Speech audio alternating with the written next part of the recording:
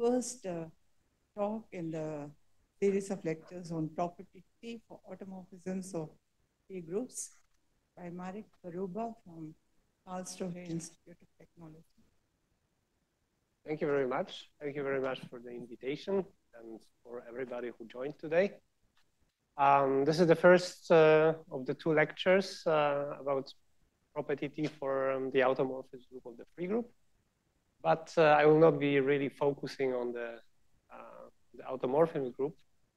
I will be focusing more on the general technique and leave the automorphism groups for Piotr for the second. All right, so this is a joint work with Dawid Kielak, Piotr Nowak, and Naru Takaozawa. And we were going to start very simply by asking ourselves what positivity is. And then we are going to discuss some practical matters. Then I'm going to give you a definition of property T, which is tailored specifically for this lecture, so it's not going to be a general introduction to property T. And then will be some examples, and maybe, if time permits, we're going to see some later topics. All right, so positivity.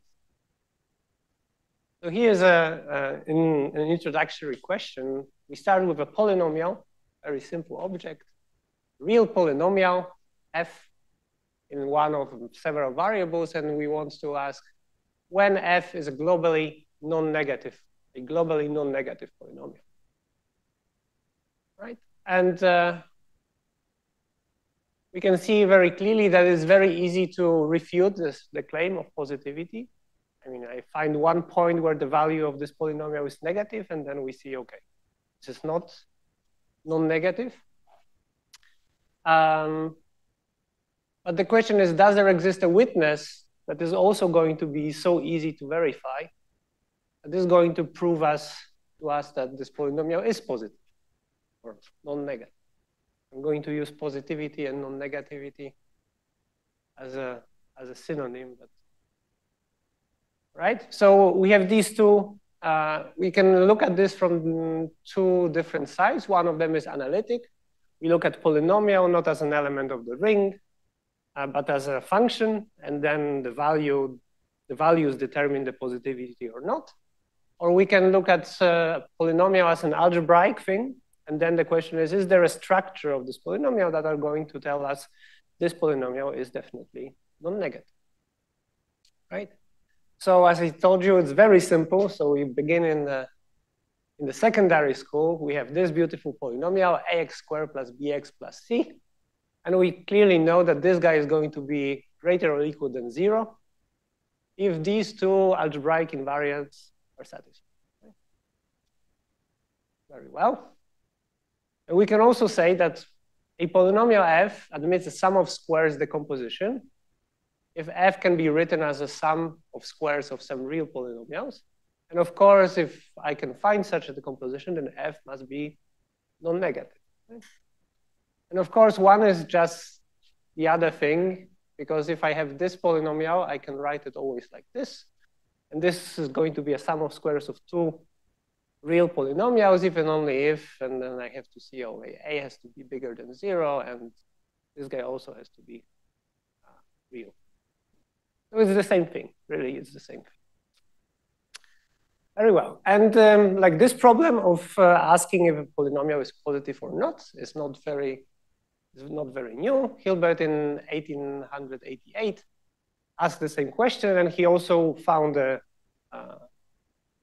necessary and sufficient conditions, namely a non-negative polynomial is a sum of squares. So this is my notation, or the set of sum of squares. If and only if it's a univariate polynomial, or it's a bivariate, or it's a quadratic polynomial in arbitrary number of variables, or it's a bivariate quartic, so there are two variables and the degree is 4. Okay. So you might ask, so are there any examples of, let's say, 3 variables or 2 variables and degree 6? And here's an example. We take x to the fourth y squared, x squared y fourth, minus 3x squared y squared plus 1. And this guy is non-negative, which is also a high school exercise. But it's not a sum of squares, which is maybe a more advanced, but not really that hard, right? What I would like to point out here is the different dates, right? So this is 1967, this is 1888. Hilbert proved the existence of those polynomials, but he didn't find a single one, which is deceptively simple. And just to finish this part of the story is that the full theorem or the full solution to the Hilbert 17th problem was given by Artin, who said that an everywhere non-negative polynomial P is a sum of squares of rational, which might look strange. What does it mean? A polynomial is sum of squares of rational functions. But you should think of this, that there is some kind of, if I multiply by all of the denominators in this sum of squares, then I'm multiplying by something that is already a square. So that means that if for every such a polynomial, there will exist another one, which if I multiply by the square of it, it will become sum of squares. And here is a simple example. If we take this Motzkin polynomial and I multiply it by x squared plus y squared plus 1, it becomes a sum of squares. Nice. Maybe even surprising. And for me, it's even still surprising. All right. So we have these two flavors of positivity. One is the analytic positivity. When we look at values, we are going to see what is going to happen to this one. The other one is algebraic positivity when we look at sum of squares structure. And there's a whole genre of theorems relating one positivity to the other. The first one was started by Hilbert, which is which we have seen. But they are in general called Positivstellensätze. They could happen in different rings or in different algebras. But they can also, we started with saying f is a globally non-negative. But what happens if I want to say this is a polynomial that is non-negative only on a fixed algebraic? So there is a whole theory behind. And now this difference in dates and that we have seen is the next thing that I want to address. Namely, in this talk, I'm really interested in practicality. So it's not only that I want to prove the existence, or I want to prove that some of them are. No, I have one particular, or will have one particular polynomial, and I really want to find one particular sum of squares decomposition for this guy. So the question is, how do we do it? And one of the ways is through linear algebra, right? So sometimes it is possible that if I have a polynomial, I can write it as a quadratic function of monomials. So what does it mean? That means that I have some bases consisting of monomials, and then I have some matrix inside here, and then I have the same bases transposed consisting of monomials. Now, this is here only a sub-basis. Most of the entries in this matrix will be 0, so I just pick the non-zero ones. And then I can write this polynomial as, well, quadratic form with this matrix associated to this basis. And we can see here that this matrix has 1 degree of freedom. I mean, I picked this polynomial so that it is constructed like this. And this matrix P is going to be called a Gram matrix for this polynomial with this basis. And the very simple lemma from linear algebra says that polynomial is a positive definite quadratic form or admits a sum of squares of the composition if there exists a positive semi-definite Gram matrix for some basis for this polynomial. And here what happens is that I have this Gram matrix, and I specify, okay, let me pick lambda equal to 6. So this is this one. And now this one is positive semi-definite, so I know that there exists another matrix Q, so that's QT, Q is equal to P. So this is my matrix Q. And out of this matrix Q, I can read off my sum of squares decomposition. Namely, I just look at the rows of this matrix, and I look at the bases, this one, and I evaluate those guys, and then I say, I see that this is 2xy plus y squared. So this is the first one, and the second row is the second. It's very simple, very straightforward. All right. And of course, Q is not unique, especially in the rank deficient case. Here we see that this is rank deficient.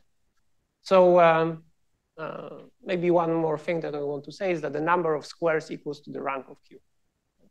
The whole story here is that I'm given something that looks like a polynomial, and then I treat it as a quadratic form, and then the whole thing is about searching for the right basis, in which the grand matrix, a grand matrix for this polynomial is positive semi-definite.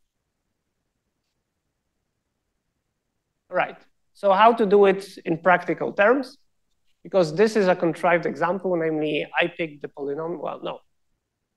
Truth to be told, I picked the sum of squares decomposition and I reverse engineered everything, right? But normally we start with a different thing, right? I'm given this polynomial and the question is, can I find it? So how do we do it? And of course, we are not going to look at polynomials that are 5 coefficients. We are going to be looking at polynomials which are huge. And one tool to do this is to do mathematical programming. So what is mathematical programming?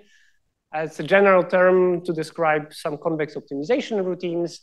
One of them, probably the best well-known, is linear programming, when we want to optimize a linear functional over a set constrained by hyperplanes. Okay, so this set is called polytope. And then there is a second iteration of this one, more related to metrical things, when we want to optimize, again, a linear functional on a polytope, so set constrained by hyperplanes, intersected with a cone of a PSD matrix. What does it mean? I just want to say, you know, some of the unknowns are going to form a matrix which I want to be semi-positive definite. And this semi-definite programming is something that we'll use to find those sum of squares decomposition in large scale. So here's a text, because, you know, if you've never seen this, then it might look very abstract, but it's actually very simple or very concrete. So here is a textbook's definition. So what I want to do is I have this set of variables, P, which also can be also forms a matrix, and I want to maximize some linear functional. So this is a dot product. And then I want to say that this matrix is positive semi-definite. And then I want to say that, you know, like if I take those unknowns P, and I, again, dot product them with some other known vectors or matrices, then I get some known values. And again, here's the same thing. We have this polynomial. And then we say, is it always non-negative? And we relax this question to the question of, does there exist a sum of squares for this polynomial decomposition? And this one corresponds to the existence of a PSD matrix P, such that our polynomial can be written as a quadratic form. Okay? And here, what are these objects here? So for example, if I look at this xt dot P, and I look at xxt, and this gives me all possible monomials or products of two monomials. And then what I want to say is that, you know, at x to the 4th, f is equal to 4. So this matrix is going to select this one entry from my P, which is 3 by 3. And I'm going to say the first entry of this matrix, it must be equal to 4. So that's precisely It's very concrete, very simple, very easy to ng. All right. Now, because we are dealing with property T, we have to leave the simple world of polynomials, where everything is commutative. And now we have to enter into the world of non-commutative things, right? Because we'll be dealing with groups, which, as we know, sometimes are non-commutative. So when we have a non-commutative algebra, not a polynomial algebra, but now non-commutative star algebra, what is the cone of sum of squares? The sum of squares, I can no longer write q squared or f squared because I have this involution, the star, in my algebra. So this is the proper generalization of this thing. And one should note that if I have an element here, then if I apply the star involution to it, it's going to stay here, right? Because the star is going to switch these two, and then star is going to cancel with itself. And if you see this definition for the first time, maybe you should think that if I have this positive semi-definite matrix P, it's not that P can be written as Q times Q. No, it's going to be written as Q star Q. So this is maybe some motivation why this is the proper definition. And now the question is, what is the proper notion of positivity when we look at non-commutative things? Right? And here we start with an example, and we say, I have an element in this free polynomial algebra. So free polynomial algebra means there are no relations between variables, so they don't commute. And these are like standard finite sequences of coefficient times some monomial. And then I'm going to say that such an element A is positive. First of all, if it is self-adjoint. That's one thing. And the second thing is that if I take any star representation of this algebra, so that means that for every variable, I prescribe a matrix. Okay? And then I can evaluate this representation on this element, which means I take coefficients, which are complex numbers. I take those monomials, and I replace them with those matrices, or products of those matrices. And then I get an honest matrix at the very end. So then I can say this matrix is positive semi-definite. Okay? Is it clear?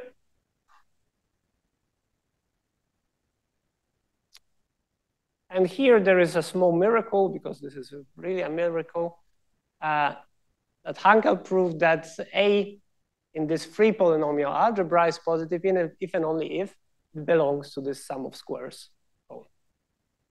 And you might ask, wait, so we started with polynomial things, and in polynomial things, we know that there exists polynomials which are positive, but are not sum of squares. So why this seems to be, stronger statement, right? Any idea why?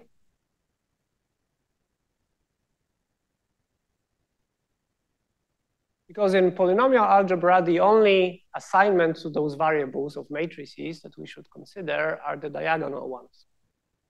There are very few representations of the polynomial algebra, right? All variables commute, so they are all direct sums of one-dimensional. But here, this positivity statement actually is much stronger. So of course, if we require something much stronger, then we get a much stronger result. All right, so this is what I said, that in polynomials, we said that there is this evaluation of polynomials, and evaluation of polynomials corresponds precisely to those one-dimensional representation when I want to evaluate my polynomial at a given point. All right, so finally, this brings me to the topic of what is property T.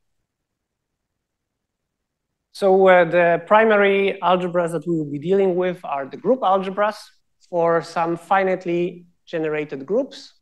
And I'm going to assume that my generating set is symmetric. That means that it contains all the inverses. right? So what is this group algebra? You can think of them as finitely supported functions from the group to the real numbers that are written commonly as finite sums with the value at a given group element followed by the group element. The multiplication inside is convolution of two functions, which is a fancy way of saying I take such a sum, I take another sum, I multiply everything by everything and group together. And the involution on this group algebra is induced by taking G to its inverse and then extending it linearly while preserving the coefficient. So I have something like this. I invert identity, well, that's identity. I invert G, that's G inverse. I do nothing to coefficients, and so on. Right? And in such an algebra, there exists, for a finitely generated group, there definitely exists a Laplacian. And this Laplacian can be written very simply as an element of the group algebra. It's the size of the generating set times identity minus all of the generators. Or you can talk about normalized one or unnormalized one. This is unnormalized one because it's not a probability measure. So what I write here is not exactly correct, but up to constant factor it is. It corresponds to some lazy random walk on a group. So one thing that we should see immediately is that such a Laplacian is self-adjoint. Okay? I assumed that my generating set is symmetric. So whenever I apply star to any of this G, it becomes another element of the generating set. So this is fine. The second thing that might be not so easy to see is that this guy is already a sum of squares. Okay? And this this follows from a very simple, maybe this is overly complicated, but basically if I see something like this, G minus G inverse, this I can write as 1 minus G star 1 minus G. Okay? Because 1 here is actually this element of degree 2, whatever degree means in the group algebra, right? So it looks like it's linear function, like a polynomial that would be a linear polynomial, but in group algebra, it's actually no. Right? And then this is maybe a stupid remark, namely if I take this expression, delta minus lambda identity, so that's like an eigenvalue problem, and then I project it onto delta again. This guy is going to be non-negative, well, definitely for lambda equal to 0, right? Because for lambda equal to 0, this guy is going to be delta square, which is the same as delta star delta. Okay? So this is maybe a stupid remark, but I make it to say that this is 0, and this is non-interesting. But if there exists a lambda that is positive, that is going to be very interesting. Okay? Because such a lambda will be, I'm calling such a lambda the universal spectral gap of delta. Why? Because if I take this delta and I represent it through any representation of my group, then this lambda is going to be the lower bound for the spectral gap in this representation.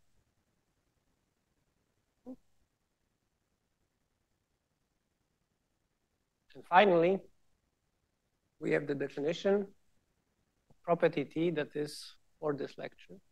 I mean, it is a definition, but this one is tailored for this lecture. So we say that G has property T if and only if there exists a finite symmetric generating set. That's what we have. And the lambda, which is strictly positive, such that this element is non-negative as an element in the maximal C-star group algebra. So for those of you who know what C-star group algebra is, that's fine. For those of you who don't, it's a completion of the group ring. It's a completion with respect to some norm that comes out of those representations. Okay? it's not really that interesting, or not, it is very interesting, but not very important for this lecture to understand really this, this completion. But you have to understand that this positivity comes from evaluating those representations. And then there is a theorem that is essentially started all of this research that I'm describing today. Is a theorem of Narutaka Ozawa in 2014, where he said that delta square minus lambda delta is non-negative in C-star group algebra, if and only if the same element is non-negative as a group ring, considered as a group ring element. And then what he actually proved, what was the most important thing, was that delta square minus lambda delta can be written as a sum of squares as well, up to some small perturbation. Okay? And all of those three conditions are equivalent to themselves. Okay? So what is this small perturbation? You have to think of this small perturbation as follows. So the whole thing is my vector space, Rg. And inside it, there is a cone of sum of squares.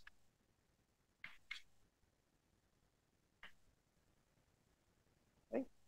And now I take, there is some topology here, called algebraic topology, corresponding well to the vector space, the vector space we are in. And now I take a order unit, which is an interior point of this cone in this topology. And the problems here are that positivity can be also experienced at the border of the cone. Okay? And then what happens is that if I take this order unit, an internal point of this cone, and I perturb this element just a little bit in the direction,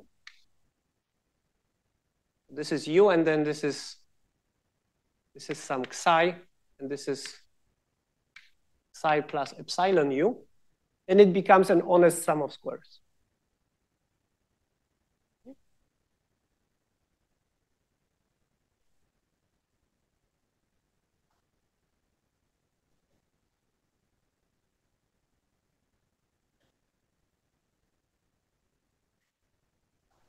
Yes.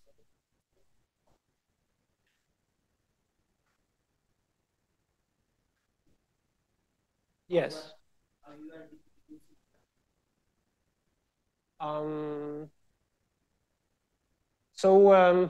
Yeah, it's a fair question. So for this, it's enough to look at not at unitary representations, but at orthogonal representations, and you can build. Yeah, and I think that here the non-negativity with respect to unitary is the same as on the level of the group ring. It's the same as with unitary and orthogonal are, positivity is the same. But I'm actually not sure.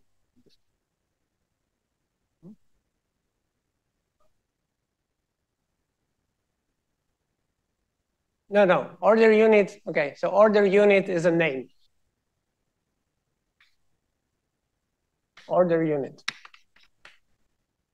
Okay, so it's not unit in the algebra.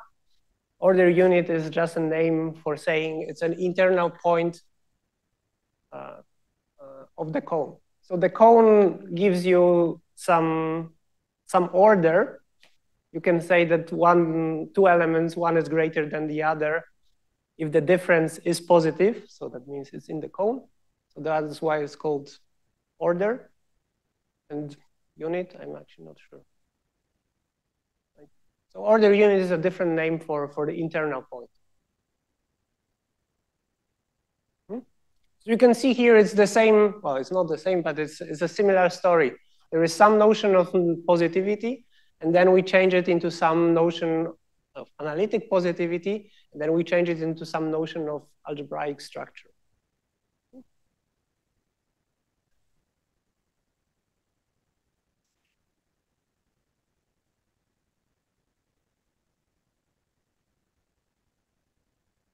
Okay, maybe that's the maybe that's the.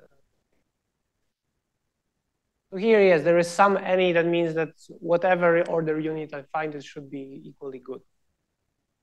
But yeah, with this, maybe there is an assumption that there is some norm. Yes, a Dirac identity will be good. Yes. So, and maybe there is a slide that is going to say why this one is not the good one. But in particular, we see that this is property T, and then we see that this guy is going to be sum of squares. Okay? So this is the sum of squares we'll be looking for with some appropriate U. Right? Maybe there is not a slide with what I want to say, but maybe I actually don't know how much time I have. Not so much. All right. So property T. More examples. So we know that SLN Z has property T. That's a standard example. And then there was a question of a special automorphisms group or automorphisms group of the free group, which is a non-commutative analog for SLN. And it was proven relatively quickly that S out F3, S out F2 is essentially F2, so it does not have property T. But S out F3 was proven to have infinite quotient of S out F3 has an infinite abelianization. So it was proven by Matt-Cole. And then there was this question if the S out of N has property T that was repeated over and over again over the years. And in 2017, with Piotr Nowak and Narutaka Ozawa, we found a constructive and computer-assisted proof, according to the lines I gave you, that S out of 5 has property T. And then in 2018, with Piotr Nowak and David Kielak, we proved we lifted this fact to higher ends. This is something that Piotr will be talking about. But there is some very interesting recent development in 2020 and 2023. Martin Nietzsche, a colleague of mine from KIT, he actually right now has a very recent proof that S out of N has T for almost all N without using computer. And here you have the reference to this paper. All right. So why do we even bother about property T for this particular group? Well, first of all, why do we bother about property T? There is a connection between the expanding family of subgraphs and residually finite groups with property T. Namely, we can construct one from the others. The unbounded size comes from the intersections of the groups going to identity. Bounded degree comes from the fact that we have fixed sets of generators, and the spectral graph of the Laplacian is bounded away from 0 uniformly because this lambda is going to be this bound. Okay.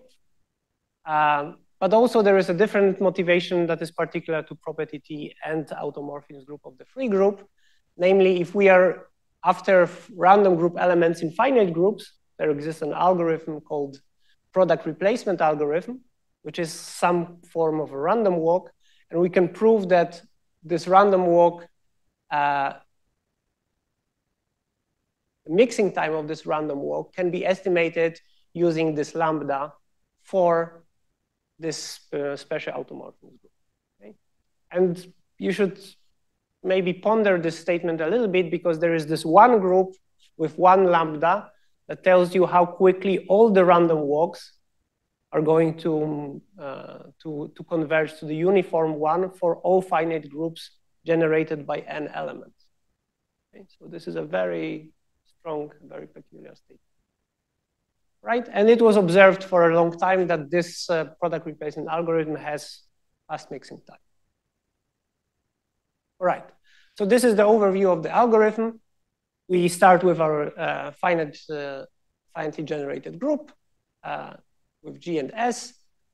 Then we pick some monomial bases. So this is a set of group elements. For example, we can pick a ball of radius D.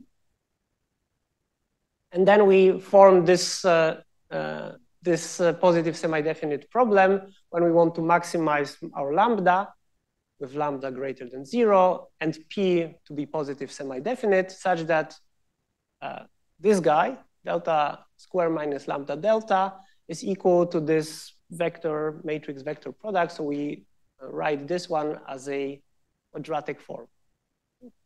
And this looks exactly the same as in polynomial case. The only thing that is different is that the linear constraints are somehow different because now they are no longer commutable.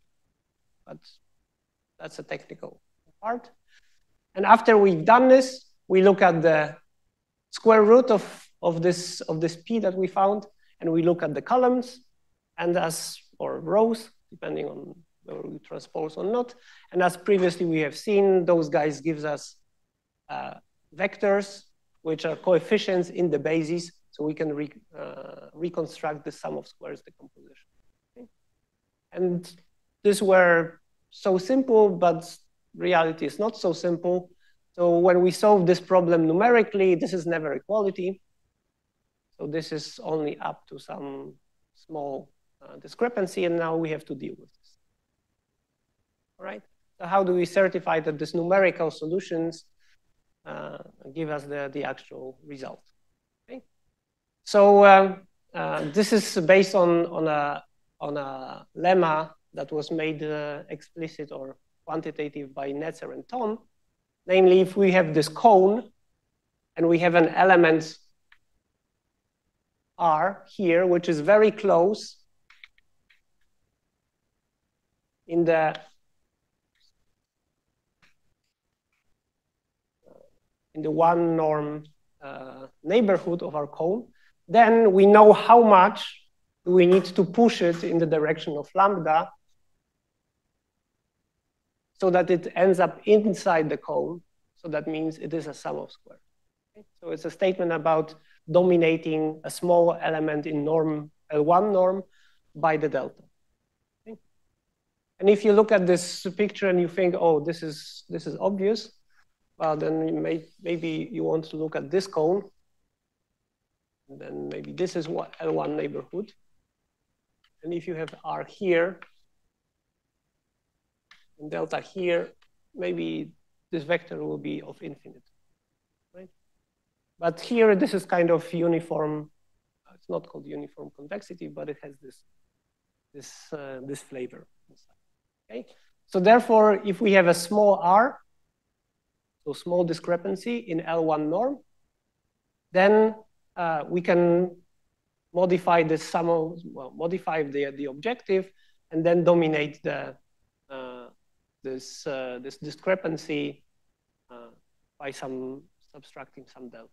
Okay, so then we know that delta has not spectral gap of lambda, but actually lambda minus this constant times the norm of the discrepancy. Right, so then we have to modify our algorithms, because now you reconstruct the sum of squares up to some small discrepancy, and then we have to modify what we claim, right? So now we say that we no longer claim that lambda is the spectral gap, but we have to say there is some lambda that is greater than this. Okay? This is still not correct, but maybe I'm going to skip this one because I'm running out of time. Okay, so here's a baby example. If we start with the group of SL3Z, and we look at the ball of radius 2, the generating set are the elementary matrices, then I look at this matrix with some ordering of rows and columns, which corresponds to some group elements. And this matrix is a proof that SL3Z has property T with lambda equal to 0.28.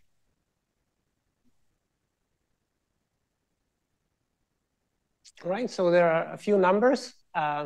Namely, we can prove SL3, 4, and 5 rather easily with pretty high lambda compared to what was known. So what was known before for SL5Z was something like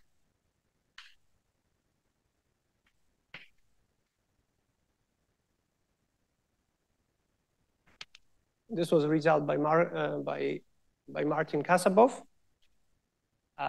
So this is a substantial gain. But when we tried the same philosophy for S out of 4, we got 0, which might mean anything. Well, maybe the basis that we have chosen was wrong, the subspace where we are looking for this basis. But when we tried S out of 5, actually it turned out that we couldn't actually solve this because it was too large, right? So then we thought there must be a better way. And of course, there is one, because when we have this group, this generated by the set of all transvections or elementary matrices, if you want, then the original problem is to realize this one as sum of squares semi-definite optimization problem, which gives us this one huge positive semi-definite constraint and 11 millions of equality constraints.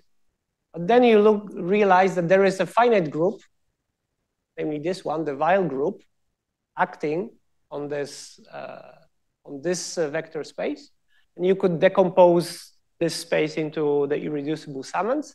And this PSD constraint, which is a matrix, right? It's an equivariant operator that fixes this space.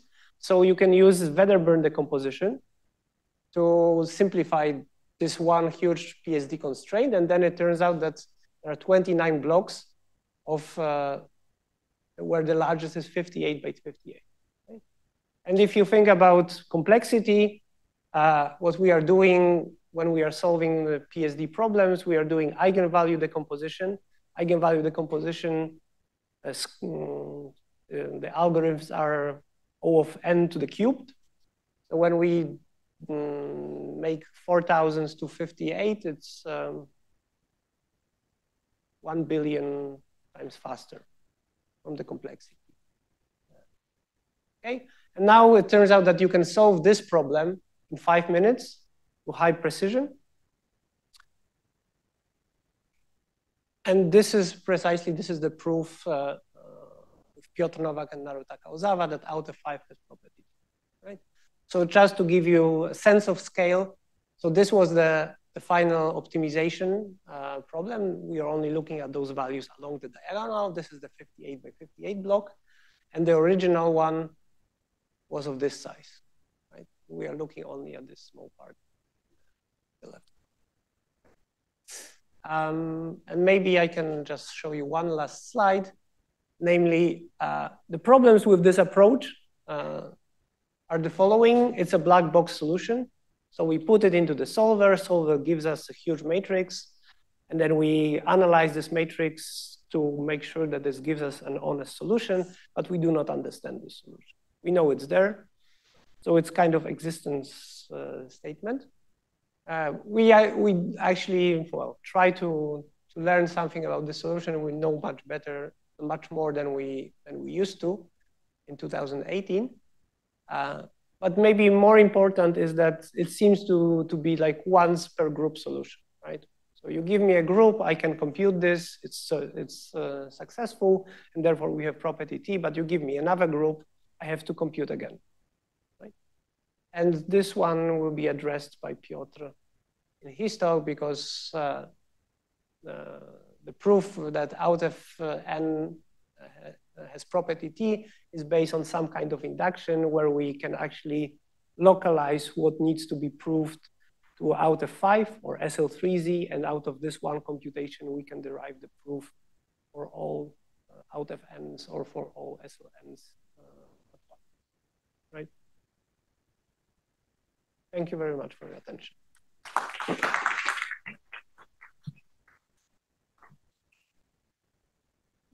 Questions from the audience?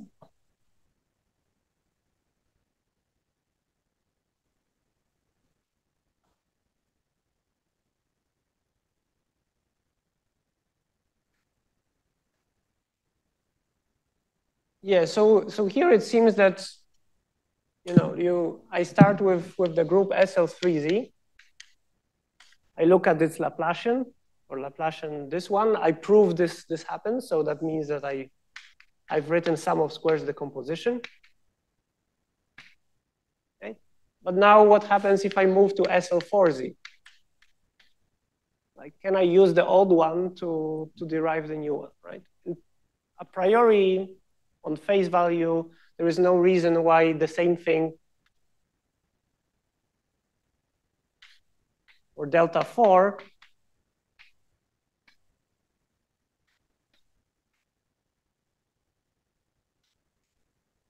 why should this be related to this one, right? So every time you start with a new group, I have to do a new computation because those xi's might be completely different, maybe unrelated to this. But what we proved in this article, which Piotr will be discussing, is that there is actually a way to relate one to another. And what is even more interesting, there is one computation that you can do in SL3Z, which is not exactly this one, but a different one. But you can still, out of positivity of certain element here, you can derive property T for SLNZ for every other n. And the same thing goes for out of n, and that's why this article is in existence. Yeah, go ahead. Yeah.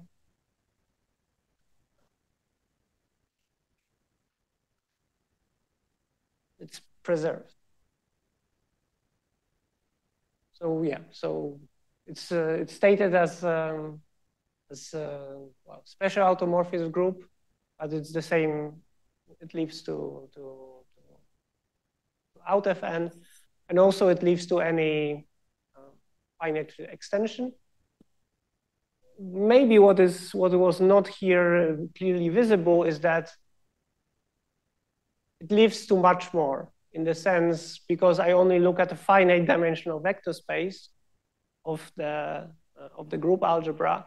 So if I can find a different group which has isomorphic those subspaces, and by isomorphic I mean not only as subspaces but also partially defined multiplication, so partially defined algebra structures, then you can lift one sum of squares decomposition into another.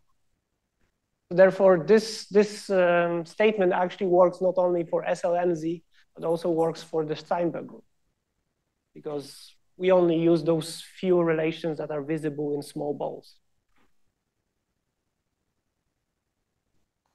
It's not the standard way you lift property T, but here it is possible.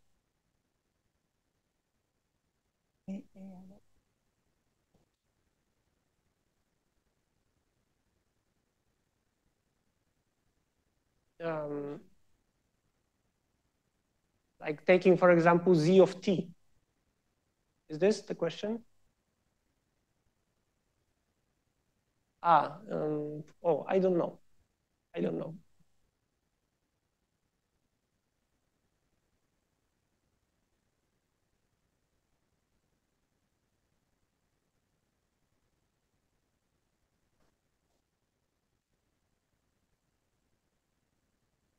Yeah, but the question was, can we replace this R by something else, right? Yeah, this I don't know. This I don't know. I actually never thought about